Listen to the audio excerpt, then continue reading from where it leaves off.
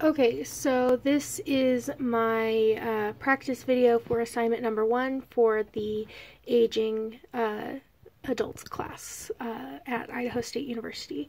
So the article that I found was on the New York Times website. It is an article called Ageism, a Prevalent and Insidious Health Threat. So it first starts out talking about an advertisement in the subway. So it talks about an advertisement about a place that delivers cakes and how you can order one and eat it by yourself because you're 30, which is almost 50, which is almost dead.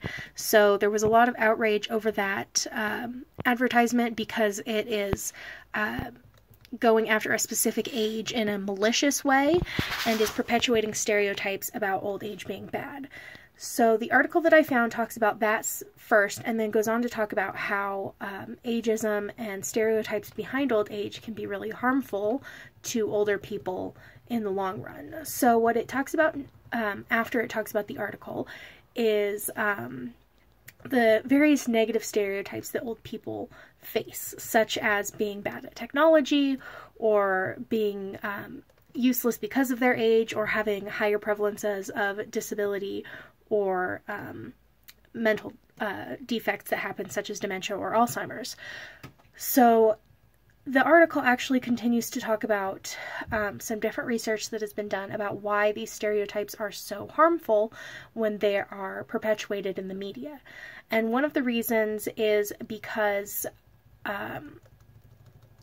so there is research that shows that when these stereotypes are perpetuated, there's higher rates of dementia and Alzheimer's symptoms in older adults when these stereotypes are being believed and perpetuated around these older adults because they're in a more vulnerable population.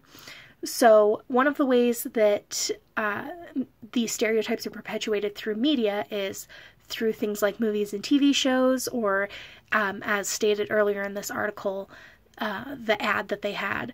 So when this kind of image towards older people is being portrayed regularly through the media, then not only do older people, but also other people that are different ages and in different populations will also continue to believe and perpetuate these stereotypes about older adults. And this is continuing to be harmful because as a younger person, if you perpetuate those stereotypes and believe that they are true and internalize them, then as you grow older, you will feel those feelings about yourself.